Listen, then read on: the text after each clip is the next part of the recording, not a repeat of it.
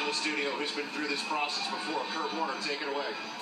How you doing, Donovan? It's good to see you. I know you're in a good place right now, but we've had an opportunity to talk a lot over the last couple of years, as you know. And, the first thing I want to do is just encourage you that I was released from a team when I was 34 years old, very similar to your situation.